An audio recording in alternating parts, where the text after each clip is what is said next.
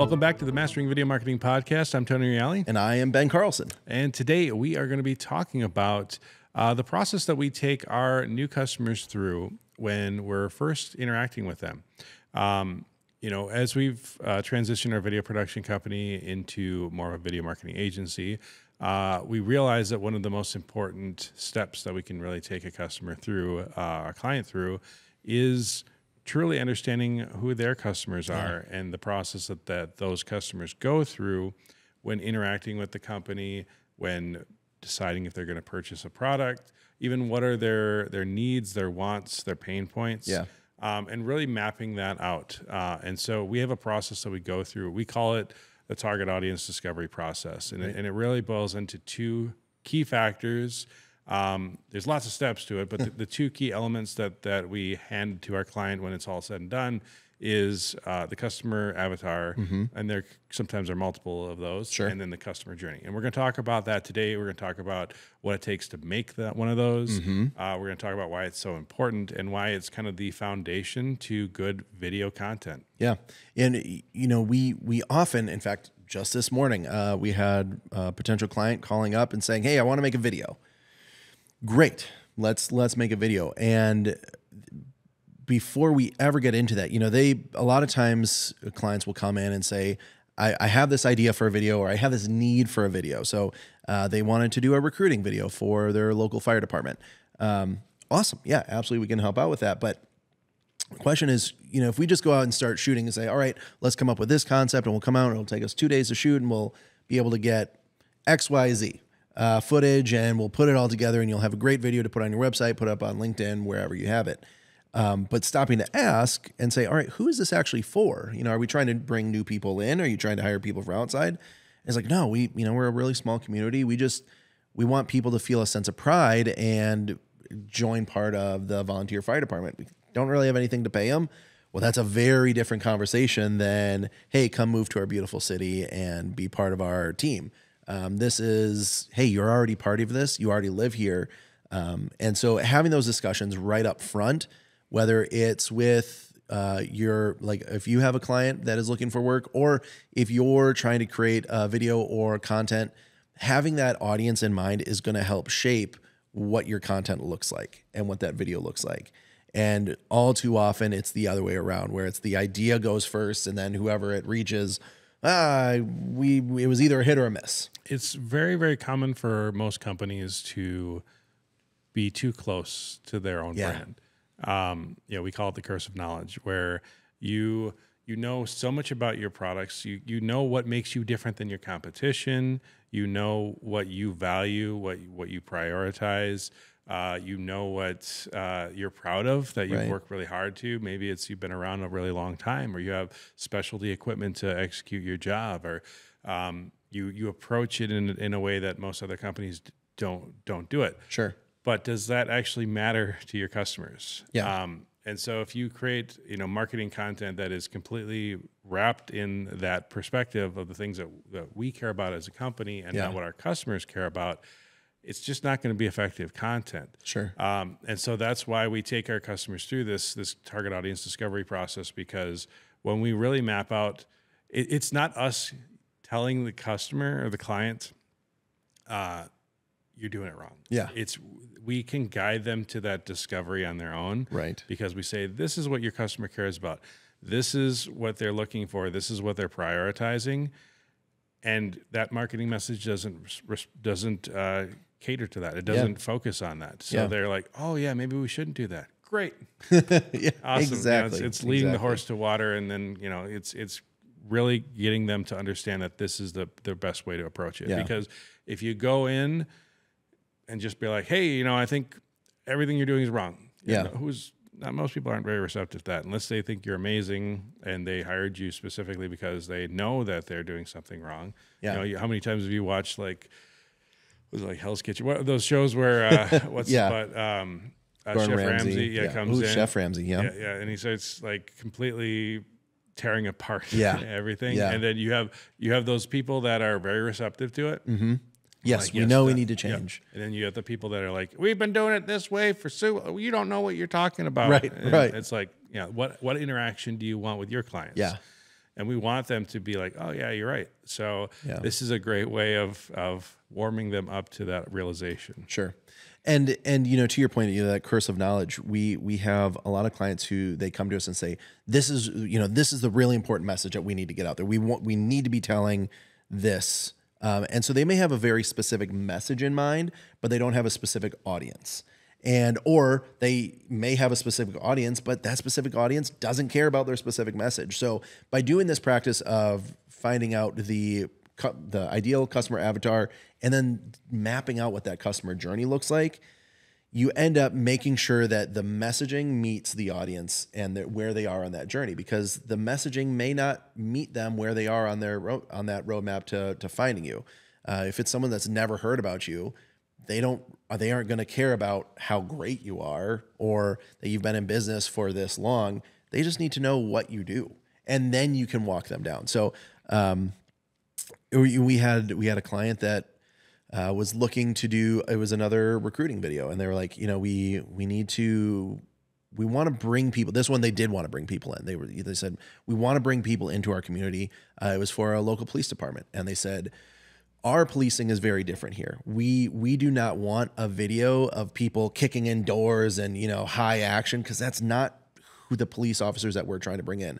We want to showcase the community and the community involvement, because that's who we want. We want people that care about this community. We want people that can be part of this community. And so by changing that narrative, by changing that messaging in the ad, we're able to target an entirely different audience and get them an entirely different pool of candidates. Now, will you probably end up getting some people that, it's a police department, I'm going to go, you know, kick down doors and write a bunch of tickets? Sure, maybe. But by being specific, you're going to have more success in reaching exactly who you want to be interacting with your brand. Whether it's a police department, a clothing store, a restaurant, whatever it may be, put out the messaging for the audience that you want to put out there. And so that's why we start with that target audience. Right. And again, it's customer avatar, customer journey. And when we first started doing this a while back, we had the model of the customer avatar, and that helped us a ton.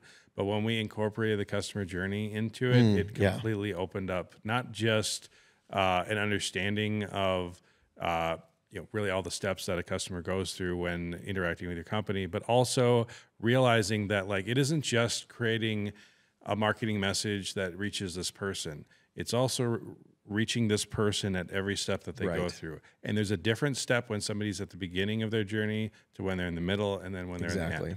Exactly. So let's go ahead and start with the customer avatar. And so Ben, we both kind of do this with our customers, but you've been more hands-on with this. So I'm going to let you take point and take our audience through this. Yeah. So it is a really fun process if you're doing it right.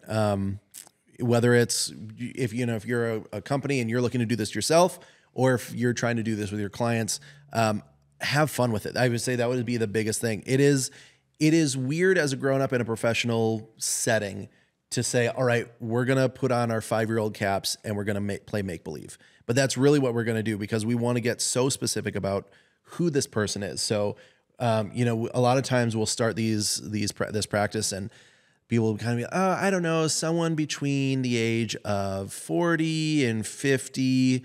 But that sometimes it's like the biggest problem is when people are like we cater to everybody, like everybody likes our product, 20 to 50, male, female, right? Like, okay, no, no, we need to really narrow this down. We're turning this into a person, sure, not a range of persons. Exactly. And so getting that idea of like, no, this isn't a customer. This is Amanda. We need to find out who Amanda is. And you can have fun with that. Make up whatever name. And sometimes I ask them, sometimes we brainstorm a name. So we had one client, it was Amanda, who was 45. She was a mid-level manager at a medical facility or insurance company, and we get really specific. How many kids does she have? What does she do for fun? What brands does she like? So we really find out about who she is. How much is she making a year? That's a very valuable question to know, because that's going to help determine who you're marketing to and how much you can actually spend. And that leads into finding the lifetime value of the client, which we'll get to in a bit. But we find out about her personality. Is he or she more analytical? Are they more laid back? What really diving into the specifics. And again, this is something that I often have to coach clients on, is like, yes, this feels weird. I know this person doesn't exist. Or sometimes they'll latch on to an actual person and they just start describing. It's like, no, I don't need to know about real Amanda. Like, let's take your ideal client, the ideal client that you would want to see in here, and find out what that looks like. And then we put it down.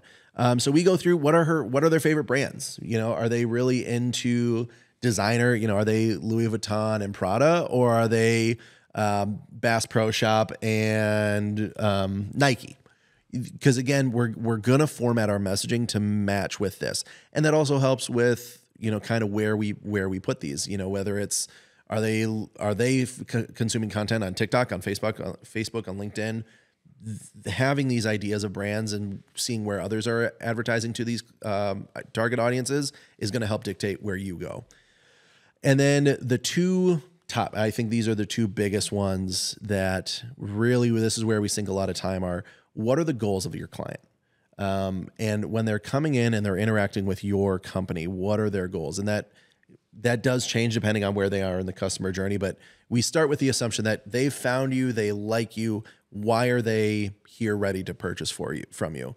And that can be a wealth of reasons. But again, trying to be very specific to your client's goals will help how to best determine your messaging and what you can offer them. Because again, we don't want to have a disconnect. You may offer the greatest tool in the world, but if that's not where your client is interested in, or your target audience is actually interested in, you're going to lose them. You can get them there. You can lead them along that process. But if you find out where their goals are and what they're trying to achieve, and you meet them there, then you can guide them along in that process rather than just trying to hook them in and reel them. Yeah. One thing, I just had a short that I released the other day, just talking about how a lot of businesses make the mistake of, the hook that I had in the short was just simply stop trying to sell your product or service that you sell. Stop trying to sell that. That's not what people are buying. People are not buying your product or service. They're buying solutions to problems. They're buying solutions to goals. Yeah. And that's the thing that they care about. You know, they don't really care about the specifications of a thing. Yeah. Now I get that there are the gearheads that care about that, sure, the bells and whistles and stuff like that. But at the end of the day, you know, I didn't buy a computer for the silicon and the graphics chips and all that kind of stuff just to sit on a shelf and never be used. I bought it for productivity or for entertainment or for all those other factors. Yeah. And if it didn't provide that for me, I don't care how cool all the wires and the LED lights look, it's not going to actually do the job for me. It's not beneficial to me. Yeah. So that's the thing that we want to be focusing on in our marketing. So clearly laying out what are the goals, what are the pain points that this customer has, will then also be like, are we focusing on that? Yeah. Is that part of the message, or are we just completely glossing over? The other side of that too, again, in your marketing message is kind of closing that gap. If all we're talking about is features, you know, so again, our processor is 4.8 gigahertz, or if you're just talking about numbers, then you're relying on the audience, the customer, to close that gap of what does that translate to me. Right. So if we say like, well, okay, this computer is 10 times faster than the last computer, or it's, you know, that starts to translate into information that's understandable. So the more you can close the gap between the information and the applicability and the benefit to me, the better and easier it's going to be for your customers to understand that. So again, goal focused is so important. Yeah. And I think this is a great exercise either for yourself as a company or for your clients, that if you're helping to develop this, is this challenges them to come up and really identify some maybe ways that they weren't thinking about. So let's say you're an ice cream shop and you know that you can sell on your quality, you can sell on you have great ingredients. But if the goal of your audience is not so much, yes, it's nice that you have great ingredients, but what if they need somewhere to hang out? What if they want somewhere that they can go and just enjoy a sunny afternoon and have time with their friends or their family? They can bring their kids. And that's their goal. So if we're marketing and we're saying, oh, we have the freshest ingredients, okay, that's nice. Yeah, if you spent your entire build out on the kitchen and there's nowhere for anybody to sit. Yeah. What good is it doing? Yeah. And so, for some companies, it's like, well, man, I guess, the goal seems very straightforward. They want ice cream. So we're going to market our ice cream. Is it, or is it the experience that they want? Is it that they want your clothing brand, or do they want your clothes, or do they want your brand? And so I think it's a great exercise in really trying to hone in on the deeper, not just the, what am I trying to, not psychology, the psychographic information. Yeah. Yeah. So we look at the infographic information, we look at who they are, the base details, but then we really find out why they are the way they are with their psychographic. And I think that's where things get really interesting and very, very valuable. Yeah. The three things that you want to focus on, and this is part of the avatar too, is you want to focus on geographic, demographic, and psychographic. Exactly. Yeah. So geographic, obviously, where are they? If you're a local business, okay, well, they're probably going to be local. Yeah. But if you're, an e-commerce or online business, you might have people from around the country or around the world that are buying from you. Yeah. What are some of your dominant ones? Right. Psychographic, so demographic obviously would be gender, age, the basic, those types of things. And the psychographic is going to be mostly interests and habits and that type of stuff. So if you map out each one of those, then the person becomes holistic and more realized. Yeah. Yeah. Which leads to what, in my opinion, the most important aspect of the customer avatar, and that's their frustration. So we've already looked at their goals. Now let's look at what are their frustrations, because this is the pain that you can offer a solution to. And we often say that a customer will only buy when the pain outweighs the cost of the money in their pocket. Did I say that right? Is that about right? So yeah, basically the way that I say it is, the only time a sale goes through is when the money in your pocket is worth less than the problem that your product solves. That's exactly it. So and again, this is a great way to really look at the frustration. So we had a client, and we have a client that we were doing this with, and one of the frustrations we were talking about, it was a wellness club. And so one of the frustrations was, the outward appearance, their target audience is maybe aging and doesn't like the way that their body looks. So they're trying to improve it. Great. That is a perfectly viable frustration. But as we were really putting ourselves in the mind of this target audience, Amanda, we said, Amanda's tired of making choices. She makes choices all the day. She makes choices for her kids, what to make for dinner. And I want to say it was the owner that she just kind of very quietly just said, oh, she's tired of making choices. That was groundbreaking. That little nugget, because that formed, all right, so if Amanda is tired of making choices, how does that equate to our website? Well, because that was the thing. We took them back to their website and we were like, okay, now think about it from that perspective. They have so many services that they offer there, which is great. And it's an amazing location. Yeah. They've got like workout routines and spa treatments and so many different things you can do, nail salon, everything. And you go to the website and it's just almost immediately like a menu of all these different places you can go.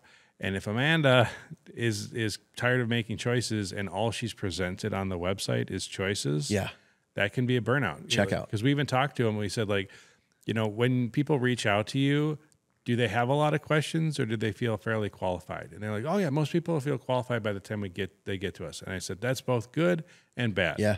The good in that is, the people that are interested you have enough content for them, either on the website or through other marketing channels to understand who you are and for it to be clear. The problem is anybody that isn't clear isn't making it past that point. Right. You have a fall off at that point. And you don't know what that fall off is. Right. Yeah. So having those frustrations really help shape everything, because now your messaging can focus on how easy it is, how knowledgeable your staff is, how easy it is. We can show people interacting and saying, here's what to expect. When you call, we're going to know exactly how to book, where to book. You're going to have all the information. You're not going to have to think about a thing. That's unwind. If we went through and there's a very great way to market a spa where it's, we have this service and you're going to be relaxed and you're going to get to choose all these treatments and there's so many choices and you get to, there's so many different options that we have. Also a viable thing. And that is a great way to stand out. And that's a way that a lot of people go. But when we're looking at our target audience, and we say, Amanda does not want those choices. She could not be bothered to make one more choice at the end of the day, especially when it's how do I relax? If it's I have to think a lot or I'm just going to sit on the couch while the kids are asleep and just have 5 minutes, that's what she's going to go with. But if we say, Amanda, I got you, don't even worry about it. And that's how we frame our messaging of this welcoming, inviting, enveloping support system and care where she's going to be taken care of and not have to lift a finger. Well, now Amanda's in. And we would never know if we hadn't gone through that whole exercise and really dive into who Amanda is, or whoever your Amanda is. So I challenge you, really push yourself, push your clients to think about this in ways that you might not have otherwise kind of expected. So that was the first design of our customer avatar, and we used that for a bit, and then we realized there's still one more metric that we need to incorporate into this. And that metric was the target cost of acquisition for a customer. And the reason that this is so important is because this really dictates what we can justify as a marketing budget as overall. So the way that we calculate that, here's a little formula for you. So the first thing that we do is we look at the lifetime value of a customer. Right. The lifetime value of a customer is going to be, for every business, it's a little different. It could be 6 months, a year, 3 years, 10 years. Like, every business is a little different. But the idea, not to say, all right, this customer came in and they bought our product the one time and then we'll never see them again. Yeah. That can be the case. If you are a company that sells a single widget and they would never need another widget, then that might be the lifetime value. But if you sell consumables, or you can sell a service or whatever it might be, like, you might have a larger lifetime value. So you have to figure that in, whatever that might be. So like, say for our VR arcade, we'll look at it and say, the average spend is anywhere from $50 to $100 for a birthday party or something like that. And if they have a single life event, then across, like, say 3 years, maybe their lifetime value might be $300. Yeah. Let's just And that was the way that we did it. We said, yes, they could come back indefinitely. They could come back as long as they're open, but we're going to cap it at 3 months to look at or 3 years. Sorry, 3 years to say what is in that time frame. So we have a cap. What can we expect? Right. And there's another reason we kind of limit it to that, and I'll get to in a second. But so now that we have the lifetime value, if we look at what is the cost, now the next metric is what is the cost of that lifetime value. So that's your cost of goods sold, your licensing. For us at VR Arcade, we have licensing of our video games, the hardware, wear and tear and replacement of hardware, staffing, rental, all that kind of stuff. So whatever the cost of that is what we want to factor in. So if we say that the lifetime value of the customer is $300, and based upon our calculations that the cost to deliver that product service to the customer is, let's say $150. Yeah. So now we have a margin of $150. Right. Now, for some businesses, that margin is going to be more, and some businesses is going to be less. Right. But the reason that we have that margin is, the rule of thumb is that you want the target cost of acquisition of a customer to be less than a third of that margin. Right. So in this case, again, if it's a $150 margin, we want that to be about $50. Right. So what does that mean? Now, when you could just say, well, if we did a Facebook ad and we got, the click conversion of a thing, it costs us less than $50. Yay. Yes, that is one way to look at it, but we like to look at it more from MER or marketing efficiency ratio. Right. So that's where you kind of holistically look at all of your marketing. So we're here doing a podcast right now. This is taking time. It's, there's a cost to host it. There's a cost to edit it. That is, this is one of our marketing tools. We're giving to you guys, and hopefully this is content that you value. But at the end of the day, we're also sharing our expertise so that potential clients, they come across it and then be able to say, hey, I like these guys. I like their personalities. I got to know them, and maybe this is a company I'd be interested in hiring. Right. So that's a marketing tool. Your ads are marketing tools. Your website's a marketing. Everything is a marketing tool. Now, I'm not going to talk about like staffing or that's not part of the marketing efficiency ratio. But when you look at MER and then you say, okay, we got this many new clients this year. This is our total marketing budget this year. Divide that by XYZ. Right. If that average number is less than $50, then we're doing it correctly. Correct. The metrics match. If it's way higher than that, okay, well then we need to reevaluate things. Yeah. Is there something that's we're bleeding money on that we need to pull back on, or Sure. is there something that's more effective that we could be investing more into? And heaven forbid, it's you. We've run into this where their cost of acquisition was more than the lifetime cost of the customer. Yeah. They were pouring tons of money into getting customers, and they just weren't seeing it back. Now, but the big reason that metric is so important is because whenever we sit down with a client and we go over that number with them, some of them are a little shocked. They're like, "What do you mean? Why would it?" Well, especially for higher ticket, higher ticket service. For like our video production company. We work on projects that are multiple $1,000s. We typically have a longer customer journey, which we'll talk about in a second. Right. And so, it can cost more and take longer to get a customer, but they have typically a higher lifetime value for sure. So if we were to say do the whole math and everything like that, and we realize that a good target cost of acquisition for a customer for Creative Edge might be $500 or $1,000, and you're like, well, that sounds like a lot. Well, actually, no, it fits within every other metric that we just talked about. And if we're walking away with a good new customer base, we're getting good qualified customers because of the quality of the marketing material, then you're like, okay, well, because it's easy to go like, well, my sales funnel, it cost me $20 per lead. Well, depending on your company, that could be great or that could be horrible. So you really need to know that thing. And again, for higher ticket companies, you got to get comfortable with the idea that you are going to be, it's going to cost you more money to get a qualified lead that converts into a customer. That last little piece of the puzzle really converted the customer avatar into a completely holistic tool that our customers understand, that we have as that point of reference to always come back to, and for us to then just say, hey, this is we're hitting our metrics right. Your MER and your cost of customer acquisition is working. We got it. Yeah. And it also helps kind of soften the blow where it's like, oh man, it's going to cost us, I don't want to spend $100 or $150 to get a new client. It's like, okay, let's take the client out of this. If we know that the numbers work and the numbers track, and we've seen statistically it costs $150 to get a lifetime, it would be about say $500. If I told you could walk into a bank, give them $150 and they would give you $500, would you go spend $150?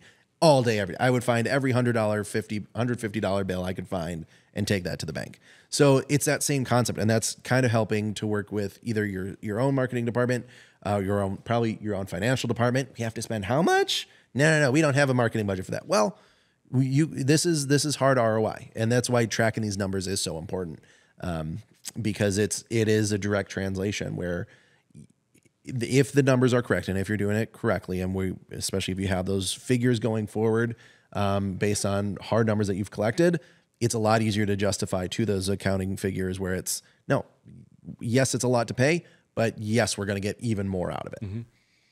So we've got our customer avatar. Amanda is ready to go. And then, like we've said before, sometimes it's multiple ones, so like depending on your business, you might have more than one. So for like the spa that we were talking about, they have they have a core one that's kind of in the in their 40s or like 45 is what we put down. But then there's also another demographic of women that are in their like mid 20s that are, they don't maybe have a lot of other, like this is their version of a bar.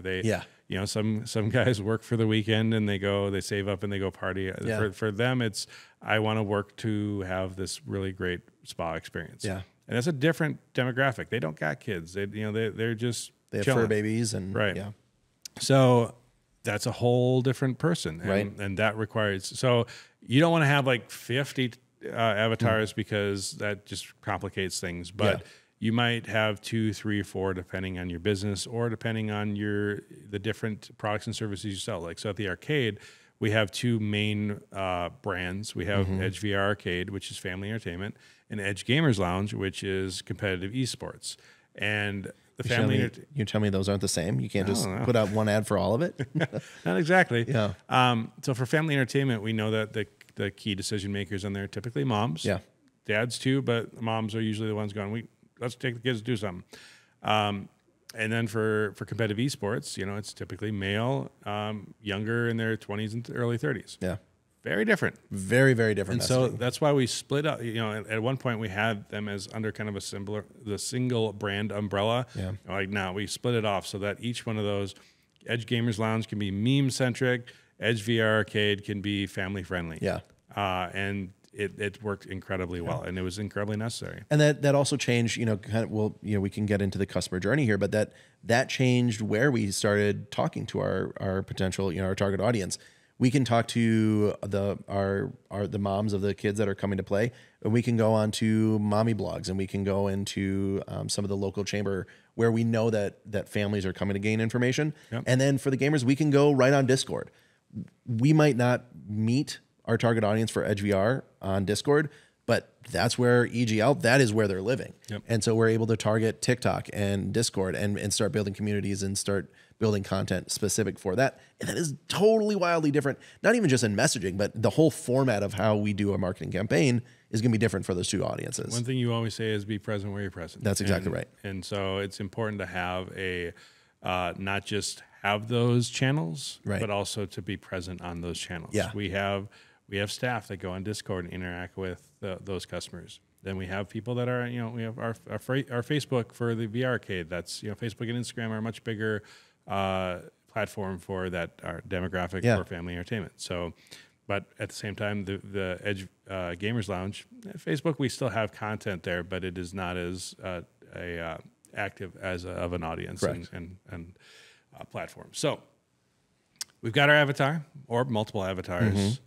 Well, what do we do with it? What does that translate into? And as I said before, when we first started off with the avatar, it was a great tool, but when we added on the customer journey, it really created a completely holistic presentation, ideation, and marketing. It's like once you have these tools, the marketing just sets itself up. Yeah. You know, okay, I need to have a thing here and a thing here and a thing here. You know, it's like building a blueprint and going, well, we put a wall there, so we got to put drywall on it. Like there's no question marks with that. Yeah. And the idea behind the customer journey is the very simplified version of it is that, you know, customers go through a journey going from not being aware of your product to then kind of, you know, knowing that your category of product exists, then becoming familiar with your brand, and then finally getting to the point of making a decision. And then some people stop there, though. Right. That's a lot of places stop there. Even if you go and you look for customer journey infographics, or if you look for information online, a lot of what you'll see are those three. Yeah, they stop right at the point of conversion, and then, yay, we got the you got it. You got the money. But we're going to explain in a second why it's super important to have all levels of that. Yeah. Before we do that, though, I did want to talk about our Video Pathfinder webinar. Heck yes. That has been an amazing tool. We've had so many people sign up for it, and we've gotten so much great feedback on it. So in as much as this customer avatar and customer journey is such an essential tool to mapping out a effective marketing campaign, the type of content and the categories of content, how you interact with them in those platforms is also a necessary thing to focus on. And we map that completely out on the Video Pathfinder webinar. We talk about the 4 categories of social media. We talk about how to create effective ads and how to not just have crappy ads that just show up in your feed and you ignore, but actually are engaging and cover all the needs of the customer journey that we talked about. Right. So check it out, videopathfinder.com, completely free to sign up, and let us know what you think. Yeah. So going back to the customer journey, the first step, of course, is well, first of all, somebody to be unaware that you exist. Yeah. So unaware of you or your product or service. And that can be as simple as, you know, like they didn't know they had a problem. Right. You know, so in that type of marketing, you can't lead with, oh, you know, this is why our product is the best of this product. Yeah. I don't even know that they have a problem in the first place. Well, and it may be a great ad, it may be a great, but it's like, oh, I don't need that. Apply to me. Yeah. Right. Yeah. So in that message, we often want to be going after education or establishing a problem or helping them realize, because as we talked about before, the only time that a sale goes through is when the money in your pocket is worth less than a problem this product solves. If I don't feel that I have that problem, I'm not going to spend any money. Right. Simple as Exactly. that. So then you move up to the next stage, which is aware of the thing, aware Yeah. of the problem, aware that there's different brands out there. So like I'm traveling to a city and there's, I need to get a hotel. Yeah. So there's a couple hotel options out there. So, so like that's now I now have a need and I'm aware, but I haven't singled out anyone specifically. Right. Then we start moving on to being aware of your brand. Yeah. And that transitional point where it's like, hey, there's options, I'm interested, but then the brand is now one that I'm really considering. Yeah. Again, another marketing message needs to be approached there. Right. Because if you spend a lot of your time trying to, again, talk to that earlier demographic, the people that are barely aware of the problem, Yeah. and you try to use that same marketing message on these people, usually at this point is where we start to do retargeting ads. That's where they're much more effective, because that person's already like getting close to that decision-making point. Yeah. And if you're telling them, here's all of the stuff that you already know, that's another reason for them to skip your ad or to jump past it, because they're like, I already know this. This isn't helpful. Yeah. Like oftentimes people will say when they're trying to make a decision, they'll say, I just need more time. And that's rarely the case. Usually what it is they need more information. Right. So they either need to, that time that they want is to process more information or receive more information. So again, are you giving them enough information? Yeah. Are they able to find it? A lot of times they're going to look for reviews. They're going to look for your product on YouTube. What amazes me so often is when I'll do a YouTube search for a product and all I find are other people's videos for that product. And I can't even find like a product overview from the company themselves. Right. Right. This amazes me. Yeah. Yeah. But then we move up to that conversion point where they make that purchasing decision and they're ready to buy. Yeah. And great. Awesome. Are we done, Ben? According to some. No, I mean, really, we're halfway there. So where a lot of people lack. So we've got awareness. We've gone through consideration. They've weighed out all the options. And hey, great, they converted. They're yours. They are your customer. Now what? And I think this is a big missing piece that a lot of people just kind of lose sight of, and that's the loyalty. And where we say, all right, you have a customer. How do you keep that customer? How do you keep them coming back? Maybe, for Edge VR, how do we get people back in the doors? They had a great experience. They decided to come here. What are we doing here to make sure that it was a great experience? And then how are we following up to make sure they know that they're invited back? And it doesn't, I know a lot of people are like, well, we'll just give them 10% off. They already like you. Well, but are you doing enough to draw them in and create a customer experience that you're creating a fan base to really have them want to engage with you again? All right. Yeah. Having good loyalty marketing is so important. And yeah, obviously there's like loyalty programs, like get $10 off on your birthday or whatever. And that's fine. You can definitely do that. But it can be other things like reminding your customers how great a time that they had. Yeah. Encouraging them to take photos and then rewarding them for posting it on social media with either a discount or something like that. Like one promotion we ran for a while was like on the bottom of our receipts, we would say, if you come in and show us a picture that you posted on Facebook of your last stay here, you get 10% off your next go. Amazing. And so, it's just, because that's a free marketing tool for us. Right. Advocacy is one of the most important points that people can have. Like people trust what other people say about your brand way more than what you ever say about it. And so, and that's really the last step in the whole equation. If you look at a rainbow and you see all the colors, you got your red, orange, yellow, green, So blue, pretty. and we look at those colors, but there's infrared and there's ultraviolet, and the ultraviolet to me of this rainbow of it is not just loyalty but advocacy. That's the key. And that's where again people in their spectrum of marketing completely glaze over that, because they're like, great, they're loyal, but they could be doing a lot more for you than just that. And this is a fun one to really talk through with either yourself or your clients, where are you giving your loyal fans? Are you giving the people that really love you? We've talked to so many people who are like, oh no, we have so many repeat customers and they love coming back. It's great. What are they saying about it? Who are they telling about it? are you giving your audience and giving your customers the vocabulary and the information that they need to be able to properly evangelize your brand?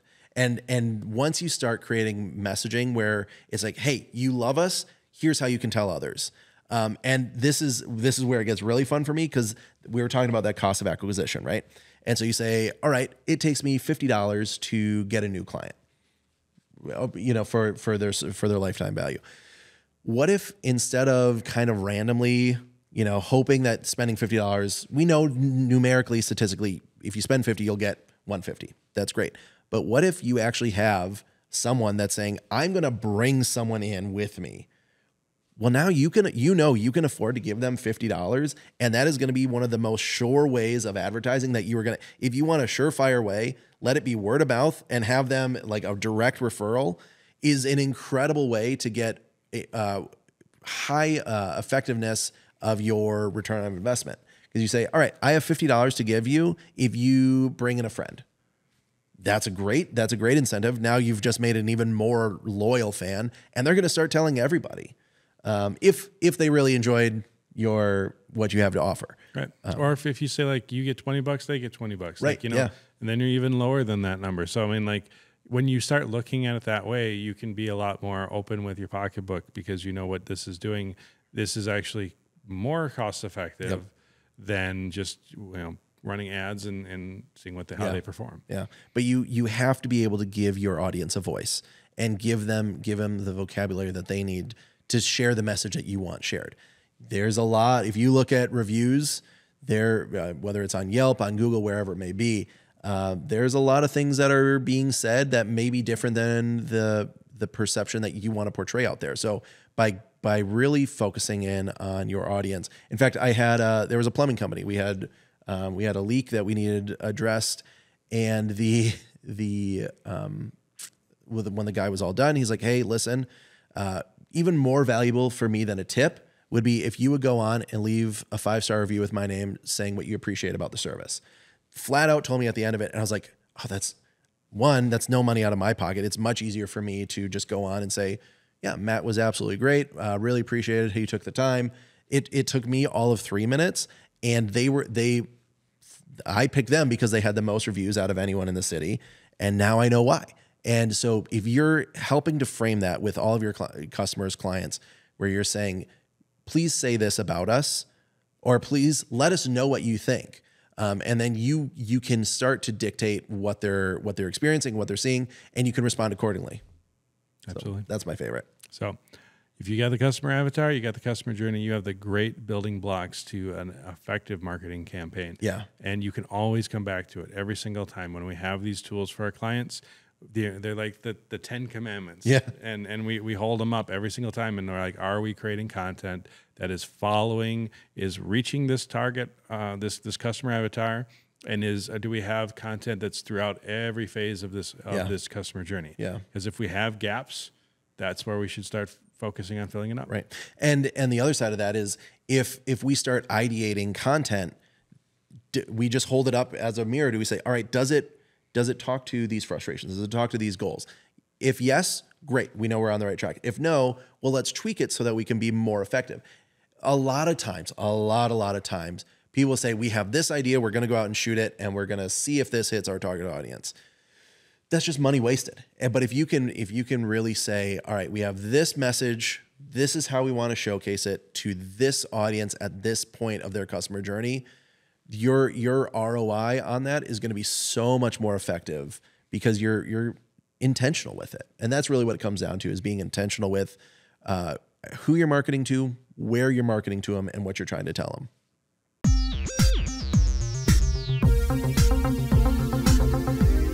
Time for the Pop Culture Corner. Pop Culture Corner. All right, we had to skip last time because of a busy schedule, but timing constraints. We got some fun stuff to talk about. I know what I want to talk about. What do you want to talk about? I want to talk about Mario. Yes. And Dungeons and Dragons. Let's talk about Dungeons and Dragons first. Okay. Have you seen it? No, not yet. You haven't seen Mario yet either. No, I went to put it in the Blu-ray player last night, and then I remembered that my daughter was right upstairs above our theater, and I want to crank that. I want to hear Bowser's song so loud. So, so she's she's going to be with grandma and grandpa tonight. So I'm going to be planning on just. Why are you waiting on showing it to her? You just want to. I want to vet it first. Okay. Yeah, she's 5, and I've seen a lot of reviews saying it's great for 5-year-olds. I've seen a lot saying I would do 8+, or 6+. So I like to vet movies before we show her. I'm trying to think of it from that perspective. The my youngest Judo is 6, and so like I mean he has a little bit of a higher tolerance in certain areas than other things, but yeah, that one. I mean, it's a big animated cartoon with a dragon that breathes fire, a cartoon dragon. Right. But, yeah. So you know your child better than anyone. So part of it is she, like years ago, she had a nightmare about a Christmas dragon that stole socks. And now it is like she still talks like it was a vivid memory where she woke up just in hysterics. And turns out one of our neighbors has like this giant Christmas dragon that they put as like a little present, and it has a hat, like this little Santa hat. It's adorable. But in the mind of, she would have been like 3 at the time. In the mind of a 3-year-old, that was horrifying. So yeah, I want to see it before, and I'm sure it'll be fine, but I just want to make sure that. Did we talk about Mario the last time? I don't think so. Well, it wasn't last time. Either way, I'll talk about it again. Forgive me if we talked about it previously, but I am a diehard Mario fan. Like on my top 5 IPs, Nintendo and Mario is up there. Can you tell the story of why Mario is so important? When did it come out? Well, it came out the year I was born, for sure. Yeah. But at the same time, there are some games that kind of solidified what video gaming was for me. Yeah. And Mario was one of those. You know, it was one of the early games that you could play multiplayer. Sure. Even though it was kind of mishmash and multiplayer. Yeah. And you know, I liked the vibe of it. Yeah. You know, especially when, like, I liked Nintendo, but when Super Nintendo came out, I was like, man, this is great. Like Super Mario World, still to date my favorite game of all time. Yeah. And you know, probably another game in all of gaming would be Halo. Would be one that also and that solidified my love for multiplayer gaming. It's one of the reasons that we started an arcade. It's just because like we wanted a place for people to come and have fun together. Yeah, right. Yeah. And so, and I mean, you've been to my house and seen the craziness that I have with gaming. So, and then I kind of. I don't want to say grew out of Mario, but like it was just, there was a period where I was into other things, and then I had kids again, and I fell back in love with all of Nintendo stuff. So it's been fun to enjoy it with them. So again, as a family thing, there are certain things that we enjoy together. They're Marvel stuff, Star Trek, and Mario is a big one. Yeah. And when you know, Ubisoft came out with a game a few years ago, Mario plus Rabbids Kingdom Battle. And it was really interesting to see their the game developers reverence for Mario, like how well they like it was. I remember hearing the story about when the developer presented in front of Nintendo, Shigeru Miyamoto, and they were all, you guys, like super nervous. He's like, oh my gosh, Shigeru Miyamoto. And Nintendo was reviewing their proposal, because this wasn't a commission game. It was their idea that they came to Nintendo with. That's bold. Right. And Miyamoto goes, where did you get the models for these? And they said, we built them from scratch. And they're like, these look like original assets from our games. Yeah. And that's how careful they were. So in that game, they were very, like, Mario has spoken in a couple games. Sure. Aside from his, like, Wow, let's go. Yeah. You know, like that stuff. By the way, your Mario's way better than mine. I've practiced with my son a lot. Yeah. But he there were, like, Super Mario Sunshine, they had full voice acting. Yeah. And it was kind of weird. But then you could see, like, I bring up Mario plus Rabbids Kingdom Battle. It's like, it was a whole story where Mario didn't talk. And there's movies that have done it. Like, you know, half of WALL-E, there's really no dialogue. Right. And then movies like Shaun the Sheep, where they've managed to do an entire movie without anybody saying a word. Yeah. So part of me was curious, like, would they go that direction with Mario? And then when I saw that Illumination was doing it, I was like, no, they're not going to do that. Yeah. They're going to do the Illumination treatment. Which And we know you're not a fan of. I'm not a huge fan yeah. of Illumination's style. Like, I don't say that their movies are horrible or anything like that. It's just a style thing. Like, Sure. like, you know, we know how like Disney or Pixar approaches their style, their tone, the seriousness of the content that they do. Like I almost feel like always Pixar content is they're just using animation as their paintbrush, but their storytelling is very modern and very contemporary, very very serious. It isn't like, oh, it's a goofy cartoon. Sure. It's, you know. Versus Illumination was very much goofy cartoon in a lot of their stuff, which is fine. But that's not what I wanted out of a Mario movie personally. So I went in with a bit of trepidation and, you know, watched it. You know, Chris Pratt's Mario is not the Mario voice that we are familiar. They start off with it kind of that, and then they kind of they imply that it's his character that he plays. Yeah, and then they move on to his more Boston accent. Sure, which I didn't find as distracting as I thought it would be. Boston, New York. Yeah, whatever. That era, the New England area. Sure. So, anyways, that wasn't as bad as I thought it would be. The goofy cartooniness that Illumination has, it was definitely present. Sure. But again, not distracting. Story-wise, it was fine. Yeah. You know, like Mario games have never been known for great story per se. You know, it was always the story was just there to justify the mechanisms. Yeah. Like, you're going to rescue Princess Peach. Right. Again. So here's the reason, and now play the game. Yeah. And enjoy the game. That's all you care about. So that was just the thing. You know, that's why I'm like, okay, you know, but what do you want out of a Mario movie? Yeah. Do you want it to be this amazing drama, or, you know, because I look at like the Buzz Lightyear movie, and they tried to be fancy with it. Right. They tried to be original, and it wasn't a bad sci-fi movie. It was just a bad Buzz Lightyear movie. Sure. And so you could also say like they could have gone that way with Mario and then tried to be all super amazing storytelling. Yeah. And then I'm like, but this isn't Mario anymore. Yeah, so right. I walked away going, this is entertaining. It's fun. I will watch it many times with my family. Mm-hmm. I already bought it, so there's that. Sure. But yeah, I was satisfied with that. I don't know if there was if the direction I would have gone would have been a bit more Nintendo stylistically. Sure. And it might have worked, but you know, I'm not a movie maker. Yeah. What I am most excited about is how they were able to do Bowser. I think that could have been a throwaway character, maybe not a throwaway character, but it very easily could have been a secondary character. And I think they have done a great job of making him a primary motivator, other than just he's a baddie.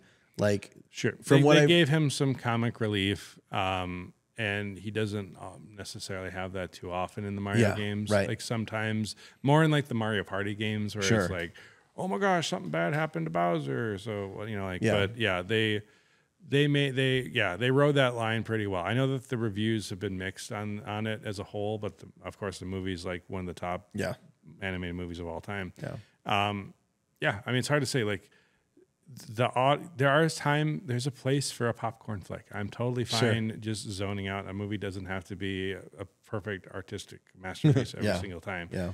And that's probably the best placement for it. Like, that's you know what we want. It's way obviously the last time Nintendo tried to be artsy fartsy, and they did the well, I guess it wasn't Nintendo, but the studio that tried to do the Super Mario movie back in the 80s. Yeah. So I'm glad that they didn't redo that. But yeah, it's good. It's enjoyable, and it's great to watch with your kids. Yeah. For those who have seen it, you may not know. So this came across my TikTok where this Bowser song actually wasn't originally in the video, and it was like a year into production where they said, "Hey, we think we want Bowser to sing," and Jack Black was like, "I will." Well, first he said no, and then after some deliberation with him and his manager, he came back and was like, "We'll do it if I get to write the song and have complete creative control over it." And without hesitation, they're like, yeah, go for it. And I think that speaks to one, the creator, and Nintendo notoriously does not like to give up creative control over anything. So the fact that the movie happened was astounding. The fact that they let Jack Black go off and say, we trust you with your with this character because we know what it means to you, I think is a testament to exactly how great this movie is. And that's one thing I'm excited to see. And so what we ended up with was, I think it was supposed to be some little like cheesy, just a little blip, and he turned it into this full feature that they're like, yes, this is completely epic and rock ballad. Yeah. And it's funny, like how it's actually been like on radio and stuff like that. Right. It's not that long. It's No. like a minute and a half or whatever. Yeah. All right. So now Dungeons and Dragons. Dungeons and Dragons. All right. I'm not. I love board game. I love tabletop gaming, but I've never been huge into D&D as a player or anything like that. Like I enjoy the genre. I've played other games that have been D&D themed. Sure. But I've never been a D&D player. Yeah. I know plenty of people that do. My main thing about it is, as we've talked about before, I own over 250 board games, and the D&D is a very consuming game. Yes. And so the idea to do it of well. doing, right. Yeah. And to really do it to its full potential. Right. So it's just not, I'd rather play other games and across my time as opposed to be committed to one over a year or two or something like that. Yeah. So that's my main thing. I have no issues with D&D. I've always been fascinated by it. In fact, I watched a YouTube video of some guys that use ChatGPT as a dungeon master. Yeah. And I'm like, that'd be kind of fun. I'm almost half tempted to do this on our gaming channel, Split Screen Gamer. I haven't done a video on there in a super long time, but I'd be like, that'd be kind of fun to do that here, where we would like do our own ChatGPT driven Dungeons and Dragons session. But well, what was neat about that one is, if you have a dungeon master, they usually have like a script, they have a story that they'll often try to lead as much as they can, as the dice rolls. Yeah, and if you go in a direction they don't want you to go, that they just can't let you go, and they'll be like, nothing happened over there. They opened the door. The door's locked. But in ChatGPT, they would be like, all right, and now you're going in this direction. Kill everybody and steal the ship and go over there. Okay, now over here, right? They let them go hog wild for it. That's neat. Yeah. Anyway. That has nothing to do with the movie, but but to that said, like I did talk to some people that were Dungeons and Dragons fans, and so they were like, "Yeah, there's this part," and that. Like a lot of it I recognize, but there's still lots that I still didn't. Like I know there's locations in there that are it's set in its own universe, so they've got all sorts of lore for it. It was one of those things where, like I liked. Parts of the new Willow show. Okay. It had that kind of 80s, fantasy action movie feel to it with modern graphics. The ending of season 1 of Willow I did like, but there was a lot of hit or miss throughout the whole thing. And you could tell that there was times where they were shoving in humor where it didn't quite need to be, and characters that were being angsty and all that kind of stuff. D&D Honor Among Thieves was just great. It has a pretty big cast, doesn't it? It did, yeah. There was a lot of AAA or A-list celebrities. Yeah, there we go. Thank you. Triple A-list. Those are like AAA. I got AAA games and A-list. But yeah, I mean, like Chris Pine, I enjoy from Star Trek and a lot of the stuff that he's done. But his character was a lot of fun. I feel like I need to watch it a second time to fully enjoy it, because a lot of times I go into a movie with too many expectations that I'm like, where is this? Yeah. And on the second watch through, I was that way with like the first Star Trek reboot, the J.J. Abrams one, where I was like, okay, well, I understood the general idea of what was happening, but I needed to let it settle as what the decision they make. And then I watched it again knowing that. Yeah. And I appreciated it more the second time. Yeah. So I'll probably feel that way with D&D, but lots of comedy, lots of lightheartedness. You have the big bosses things that always happen in these types of movies. And does it fall apart at that point? Does it just become a punch fest that sometimes happens in like superhero movies or other fantasy movies? like I enjoyed Warcraft a bit, the Warcraft movie that came out several years ago. The ending got to be a little bit of just a big convoluted mess. Sure. But I felt that the ending, it was like right at the point where it was about to overstay its welcome. It ended, and in a very fun and satisfying way. Nice. And I'm like, great. It's like the pacing was well crafted throughout the whole film. Kudos, Dungeons and Dragons. That's high praise. Yeah. Yeah. So a lot of fun. I know that the movie was very highly rated, and so hopefully we'll see more. Where is it out on? It's on Paramount Plus, actually. Oh, okay. Right. So that's where I watched it. Gotcha. Because of Star Trek. Yeah. And speaking of season 2 of Strange New Worlds is coming out in 2 days. Actually, it'll be in 1 day when this podcast is released. Yeah. So stoked about that for sure. Yeah. I need to get you watching some of that. Season 1 is available on YouTube right now. I don't know if it's indefinitely or just for a period of time. Of Strange New Worlds or Picard? Of Strange New Worlds, yeah. That I find is a great jumping on point for anyone. I mean, I will. If you to say where should I start if I was ever to watch Star Trek, there's a couple jumping on points that I would recommend. If you are a person that doesn't mind the age of something, original series, obviously just go right through, watch it in the order that it came out. You can do that, and that's a great way to experience it. Sure. If that's too old for you, then I would say the Genesis trilogy. So that's Star Trek 2, 3, and 4. Sure. That's with still the original cast crew. It's a good story arc. If you like those 3, hop on and watch Star Trek 6 as well, The Undiscovered Country.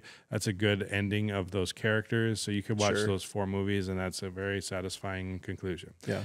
Another jumping on point would be Star Trek The Next Generation, of course.